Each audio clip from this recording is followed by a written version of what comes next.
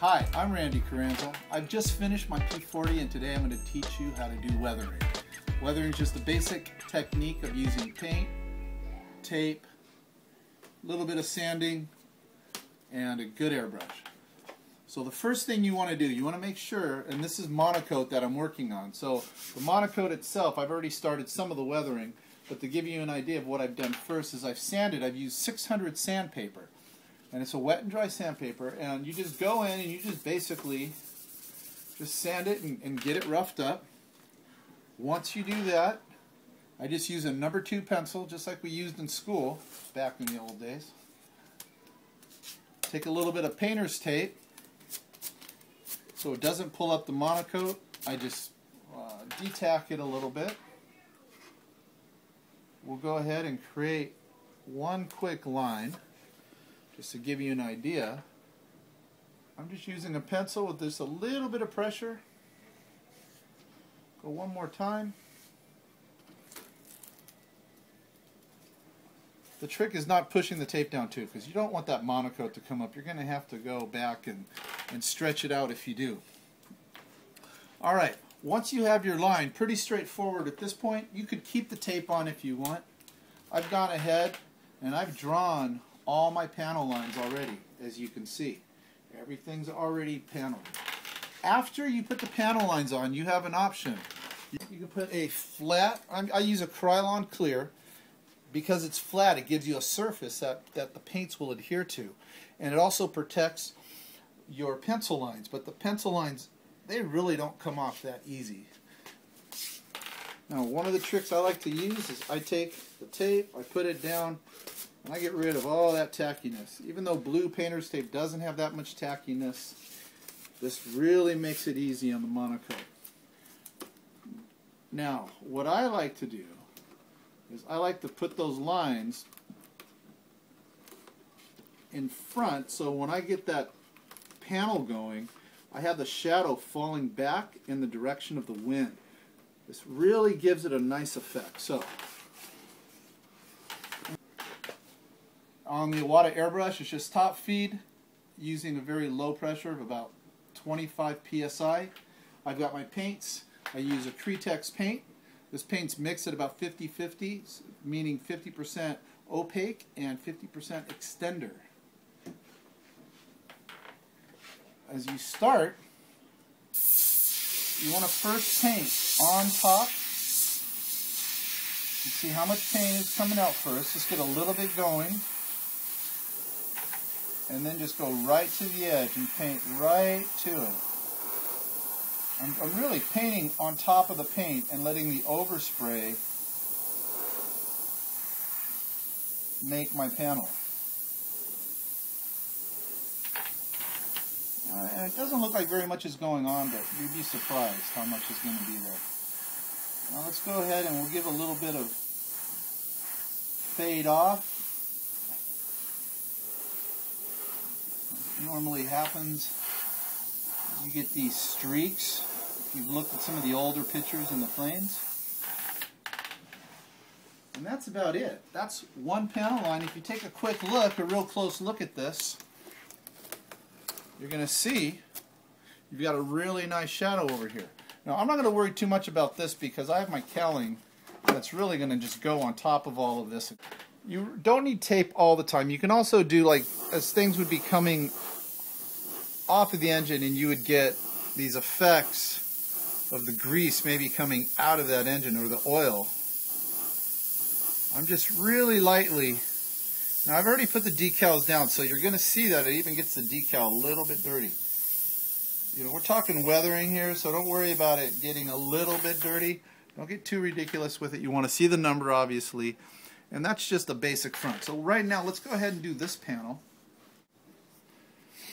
Now, when you have multiple panel lines going on top of each other, it's always best if you're going to be, in this case, I'm going to be taping off high here, and I'm going to be spraying down, so I have my fading down here.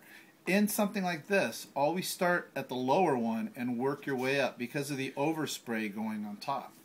So, don't forget to take your tape, put it on your pants, and take it off. Just do it a couple times and just really just, however you can, to get some of that sticky off. Again, you're not really worrying too much about being...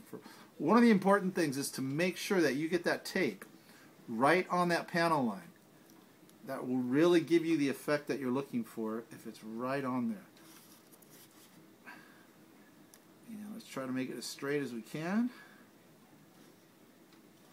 And if anything, put the tape on top of the line instead of over it. You want to be just above it. If you're going to err, that's the better way to err. What I'm going to do is make sure a little bit of that paint, see what kind of flow I got going. Now, you can see I paint on top of the tape. And then I just work my way down just a little bit. This really lets me control what's going on. I want to, just to make sure. Sometimes with such little paint, you get a little clogged, so you just really make sure you have something good and even. And I'm just barely putting it on. Now, it doesn't look like I really did very much. Now, watch this. I take this tape off. You're going to be surprised how dark that panel line is. I mean, look at that. That is a really heavy panel line. And it looked like I barely even put it in. Alright, what I'm going to do is I'm going to go up in this case on this one. So let's go ahead and let's retape off of this again. I'm going to go the other direction. And I'm just kind of just making decisions as I go. What just seems to going to look right. Same thing. Let's just put a little bit.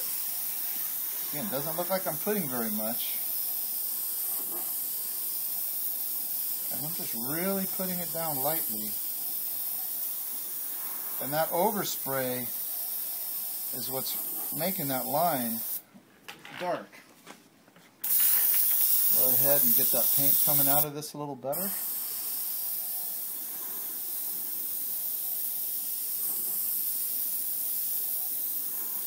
And it can be a little blotchy. It really doesn't matter because, again, it's a panel and it's weathering and it's not even when something weathers. You can see you have a really nice gradient going. Alright, I'm using the same piece of tape. It's okay. It's really okay. Same thing in here. Now this is a little trickier because we've got a little angle going here. So I'm going to show you one of the tricks that I like to use. You just put it down on a piece of cardboard or anything and go ahead and just thin your tape out. Just make it a nice thin piece. Thin tape, narrow, makes it very easy to get around edges. You can see I've used the same tape. Now I can get into that area that I need to get into. It just bends and conforms really nice to that curve. You can see it's not folding on itself, and it makes it very, very simple.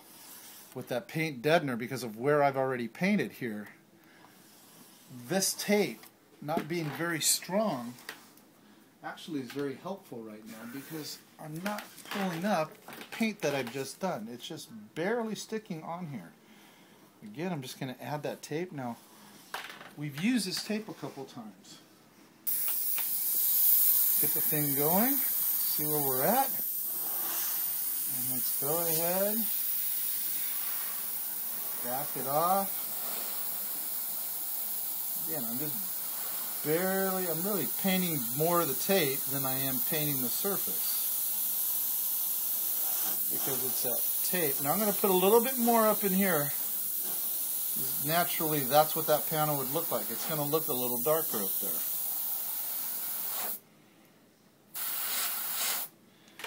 Alright. Let's pull that off. And look at that. We've got some really nice looking panel lines starting to go in here.